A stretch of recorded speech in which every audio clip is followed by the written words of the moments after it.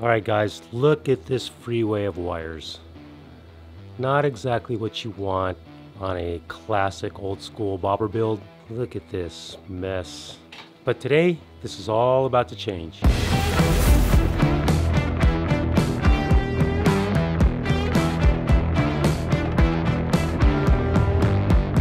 Alright guys, we're finally back with another Bobber Build episode. Sorry it took so long to get back to you. There was some things holding things up. And the main thing was getting a whole new wiring harness built. And then there was a little issue with that. So let's recap what's going on with the electrical. We're completely scrapping the original harness. We're cutting way back on the electronics on this bike. Main things are like the blinkers, all the hand control electronics are gone, removing all that bulky wiring. So overall, the electronics on this bike are gonna be super basic, super clean. I also want to show you guys some of the new components going into the bike. We got a new starter solenoid by Revival Cycles. This is the stock unit here.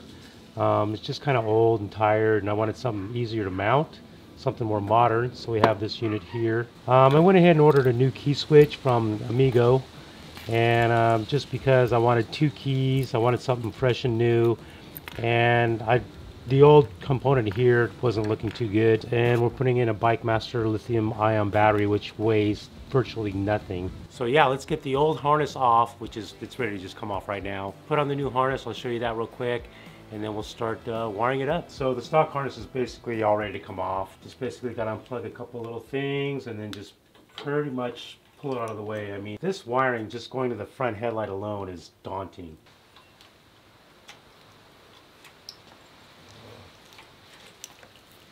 Garbage. Alright, here's the new harness made by SPARCK MOTO. Look at the difference. Yeah, I know this looks a little crazy right now, but once I get it down here and get it wired up, this will get all cleaned up. But I mean, that's the whole thing right there. I'll just slide this through here. It goes up to the headlight. That's the only wire that goes to the headlight now, where that whole last cluster went up to the headlight. And then this is going to go to the coil, and then we'll work out the rest of this as we go. One thing I did on this harness was I did a pre-layout and I marked everything so it'll go faster, but you can see here it says headlight. It's only got two connectors that go into the headlight. Get your green wire and your white wire. Boom. Okay, so here's the wires for the coils. Two coils, one on the left, one on the right. This coil here goes to cylinder number 1, and this cable goes to cylinder number 4. So the wire for cylinder number 1 is blue. So we got the blue wire here, connected there. And the wire for cylinder number 4 is the black and white wire. Okay, and over here we have the right side coil. We have one spark plug wire going to number 3, one spark plug wire going to number 2. Spark plug number 3 gets the black and white wire, which means spark plug number 2 gets the yellow wire. Now we have this wire here. It's a long wire that actually comes out of the left side of the motor engine case, and we're going to run this up, and this is going to plug into the rectifier. Then this stuff's usually easy to figure out because you just match the matching connectors.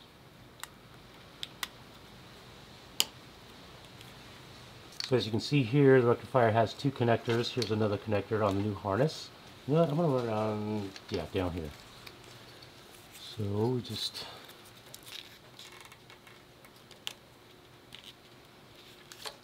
now this here is another wire that comes from the right side of the engine. Got the connector marked here, engine right side. So that's just going to plug into there.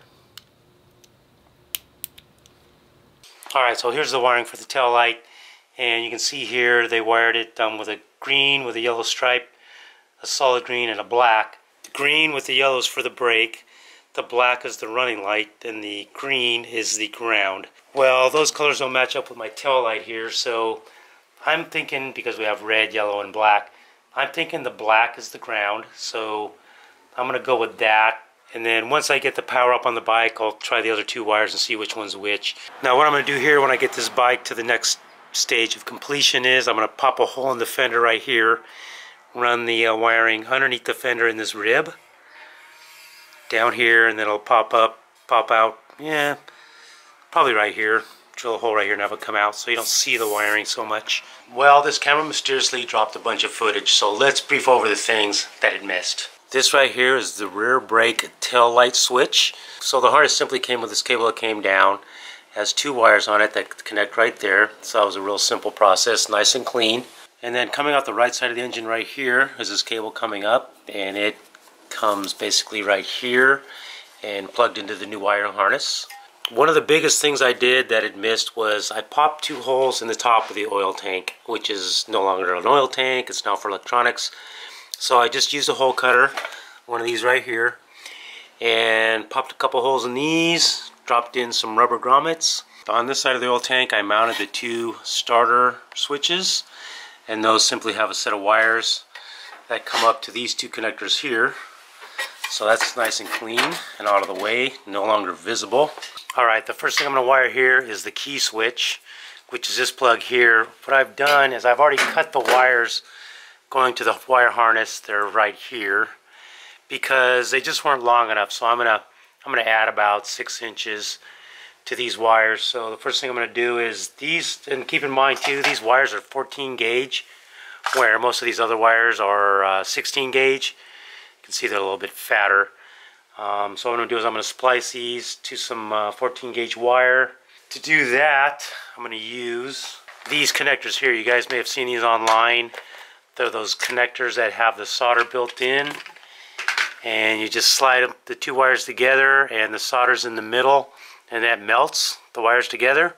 And then these shrink down and seal it off so it's watertight. So I'm going to do that to these 2 wires now. So first thing we want to do is we want to strip the wires back. Maybe 1/4 inch. Actually, what you want to do, slide this on one side here all the way. Actually, it's good to have the wires kind of opened up a little bit, kind of frame out like that, both ends here, kind of open them up. And then what you want to do is you want to put the 2 ends together here, like that, and then slide the sleeve over. Like that. Then we want to hit it with some heat.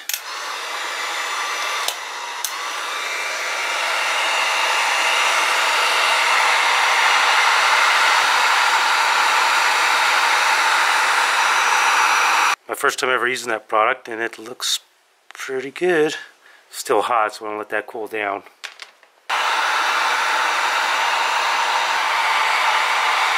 So yeah, once these connectors cool down, it's that's a good weld. All right, so the starter button here has, you can see it already has some really long wires, so I don't have to worry about it. So let's plug in the ignition here. It goes like this. Then we'll feed all the wires through the grommet we just installed.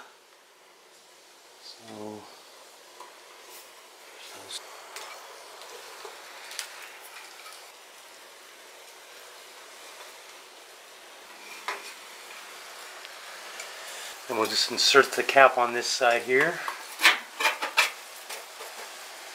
I'm going to use a bolt terminal to connect this wire here into the starter solenoid. So we just take this in here, slide on the wire. You can see I already stripped the wire back. Slide it on there and crimp it.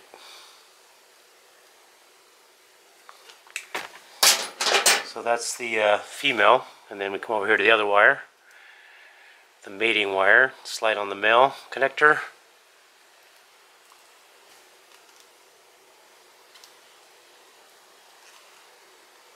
Crimp it. So now when I got to take this bike apart, pull off the oil tank and everything, we've got this connector here. We can just disconnect it and we're good to go. Okay, I'm going to go ahead and solder the wires for the push button starter here. As you can see here, these wires are very small gauge, and when I want to take this thing off, the starter button is so small that I can actually feed it through the grommet hole right up here. So these wires can be permanent. So we've got this little teeny soldering device here. Just slide it on like that.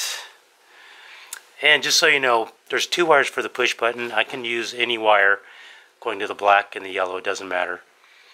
So let's take this one here to the black.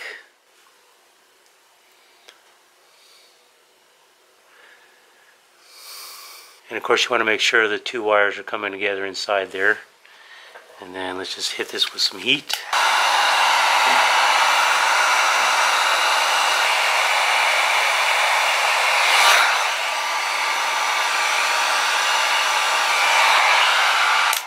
Beautiful. So I'll just do that for both wires. It's tiny. It's ridiculous.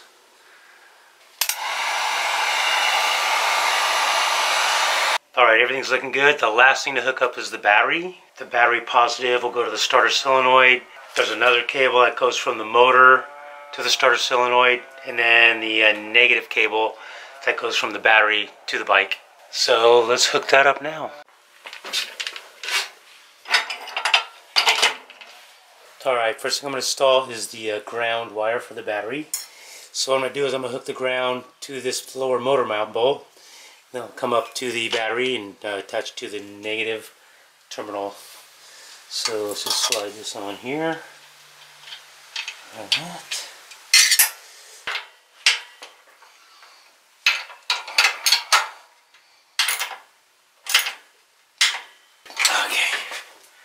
Actually, before I install the negative battery cable, I think I'm going to install the positive here coming off the starter solenoid.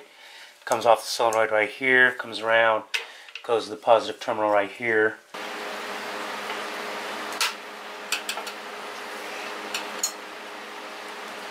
Okay, now here's the negative cable that we just mounted on the other side of the motor mount there.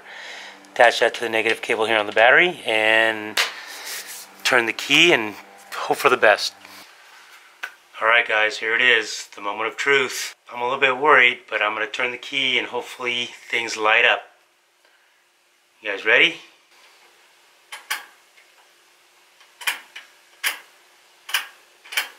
Nothing. No lights nowhere. Oh, I was worried about this.